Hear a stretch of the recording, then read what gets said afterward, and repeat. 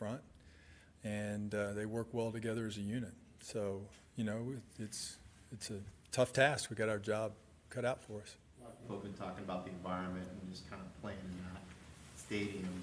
You were there on the home side and obviously had an advantage there. What was it like for visiting teams having to come there and play? Well, it's not an easy place to play. Their fans are tremendous. They support the team, and a Sunday night game especially will be a big deal. But, for us, we've had a couple of those this year, and so I think, as a player, even as a coach, this is what you want. You relish the opportunity to play in these kind of situations against a good football team in a loud environment. And, we've had a couple this year of those loud environments, and we've done okay. I'm sure there'll be some tough spots, but at least our guys it's not the first time that we're going in. So, but it's a great atmosphere. Coach Justin Jackson had 7 carries and 50-some-odd yards. Where have you seen this growth the most from when start of the season to now? Well, I think Anthony's done a great job of really staying on him. When we picked him late in the draft, one of the things that stood out was his production from college. And, we didn't see as much of that maybe in the OTAs and in training camp. He was nicked up a little bit, but he made a roster. He did enough to make the roster, and then he's really been doing a good job on the scout team, and that's a credit to him. And, if you ever wanted to have a model for this is why you work on those teams to prepare you, it showed up last week.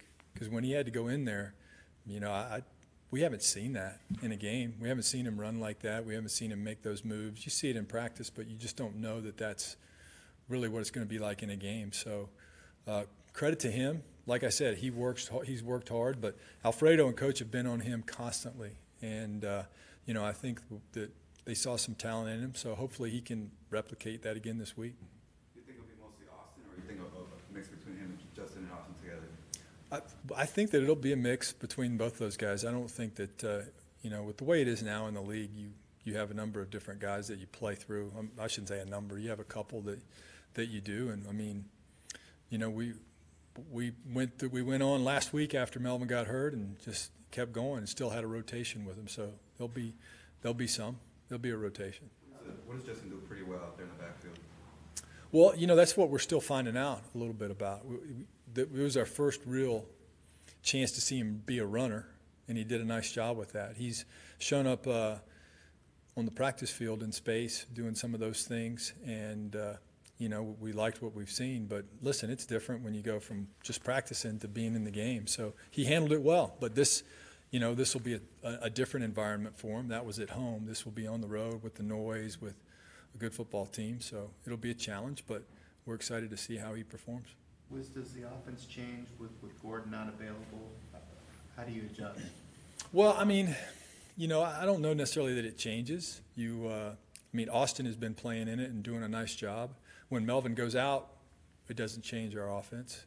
Some of the things that we did with both of those guys was, probably would change a little bit just because you don't have Melvin and you don't have Austin at the same time. But, I think we feel a little bit more comfortable about where we are now after getting J.J. some practice last week. So we go forward with what we've been doing, and hopefully it will pay off for us.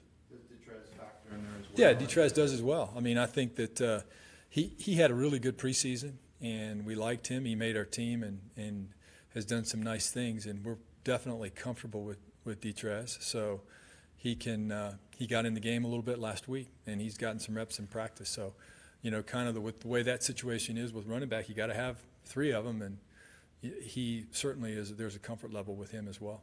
There was some talk about the play that Melvin got injured on, the reverse, which you guys really haven't ran all season. What was the thought behind running that at that point in the game? Well, that's something we've had in for a couple of weeks. We've practiced, and it's something that Melvin liked, we wanted to do.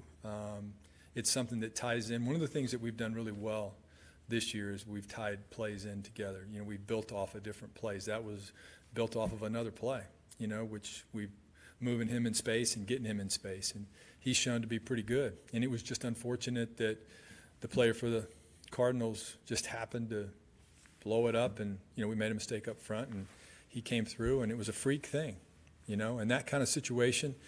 We were trying to establish the fact that we were going to keep our foot on the gas. We were going to make sure that we were staying with it. And that was one of the plays. Like I said, we've carried it for a couple of weeks. We felt like it was a good play. It was a chance to get Melvin, we thought, in space, which he's been very good at. And, you know, we're certainly disappointed that happened. But it could very easily have turned into a big play like the one against Oakland where he went for, 30 or 40 yards, and we'd all be real happy. So it's just that's the way this game works sometimes. Coach, you saw some of these wideouts make some really strong catches on the boundary. What can you speak to their job of doing those hard catches, and how much can you really replicate that in practice and just to get the footwork down?